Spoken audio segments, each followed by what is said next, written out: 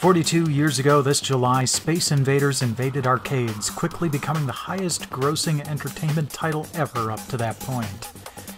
It's had a long and illustrious life right up to today, including a tabletop dice game released relatively recently in 2017.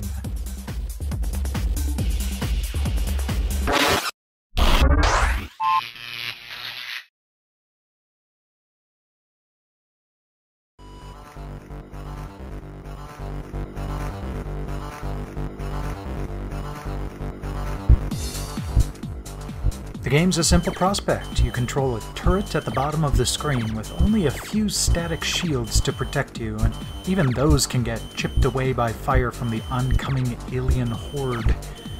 Well, that's not your only defense, of course, as you also have a good offense. A powerful cannon that will destroy any of these enemies in one shot.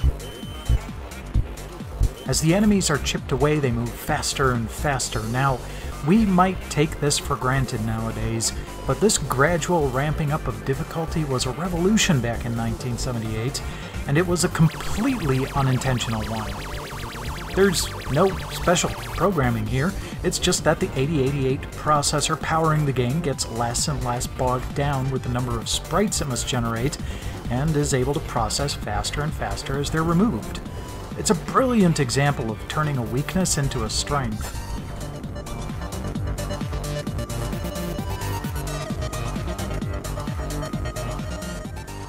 It received a few home ports to the second generation, to the Atari 2600, 5200, the Atari 8-bit computers, and to the MSX platform.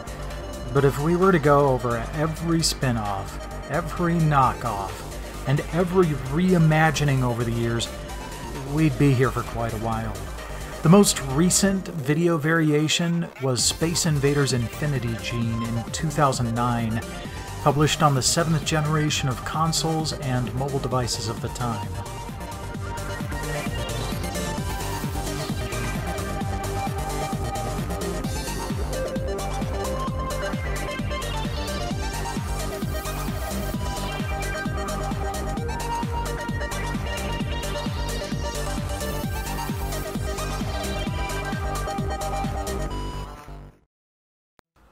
Three years ago, Turn 1 Gaming released a dice-based take on the classic.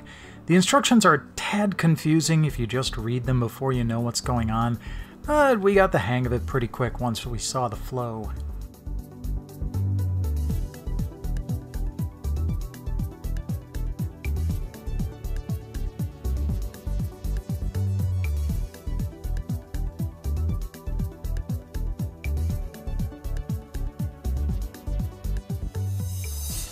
The basic idea is to roll the dice and see how many aliens you're able to shoot down in a given turn. The aliens are tracked on a special score pad, and if you're unable to use every face of the dice you've rolled, you take a hit. As you clear out columns, you're instructed to remove dice from the number that you're able to roll, indicating the increasing speed at which the aliens descend, and therefore the increasing difficulty to hit one square on. I thought it was a rather clever way of conveying the processing limitations from the old 8088 platform to the physical realm.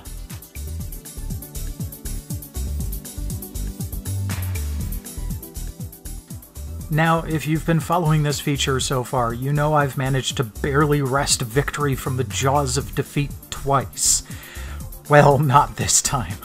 Coming right on the heels of his humiliation at the end of Turbo, Dan just annihilated both me and Jenny in the final points tally. 2260. Wow. Dang. It's the UFOs. That's what You did had- it. 'Cause yeah. You had 5. Yeah, you had almost twice as many points as I did. I had 1,200 points just in the UFOs. Yeah, I had 1,250 total. Bah, next time. Got any fond memories of Space Invaders or its multiple incarnations over the years? Have you played this dice version yourself? Let me know in the comments below or on Twitter at TesseractUnfold. Meanwhile, like, subscribe, spread the word, and I'll catch you again next week.